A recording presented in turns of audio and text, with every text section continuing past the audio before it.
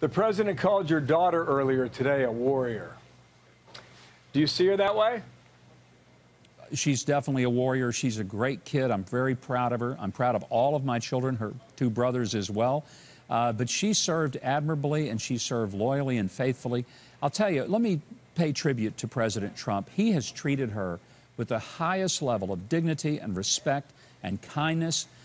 She is incredibly loyal to him and indeed grateful for the experience of a lifetime. And just last week, I was going through and getting some Chick-fil-A, and she was dining with Queen Elizabeth, and then the next day having lunch with Prince Charles.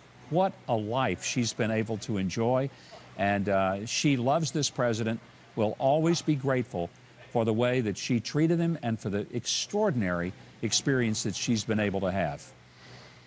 If you want to share with us, what are her plans next after she leaves at the end of the month from the West Wing? And is a political run her next path?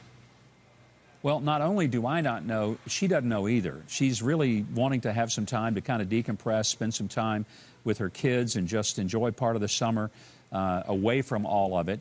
And then she'll start looking at the future. She has not made any specific plans. I don't know if she'll run for office, but I tell you, if she does, she'll be a great candidate and a terrific office holder, whatever it might be. I would encourage her. We'll see.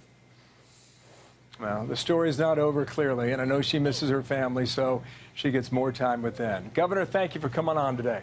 Mike Huckabee. And have a Enjoy good time the weekend, out in Pebble Beach.